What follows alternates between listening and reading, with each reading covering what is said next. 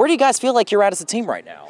Right now, I feel like just everything's like starting to click together. We're playing well. The past 2 games, I think I forget what the stat was, but we outscored our opponents a lot to a little, and we only let up 3, which in my mind was still a shutout, which that's to get into it. For sure, man, for sure. You take a look at this team, just knowing you took on Hamilton Southeastern, Center Grove for the first 2 weeks of the season. How did that sharpen this team once SAC play rolled around? I think that really just upped our performance levels into kind of like a self-awareness of where we're at and what we need to do and how we need to play. And just the indie schools compared to the SAC, if you start that with the year, then you can handle anything.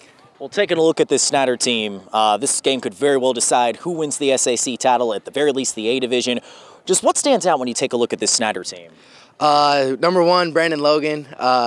He's just a dog, and I've known him or not known him, but I've heard of him, and he's just a great athlete, so we got to be aware of him. How do you approach a game of this magnitude? You kind of touched on, those non-conference games and how they mean a little bit. They're a little different compared to SAC play. But how do you approach a game of this magnitude? Just preparation, and don't take anyone lightly.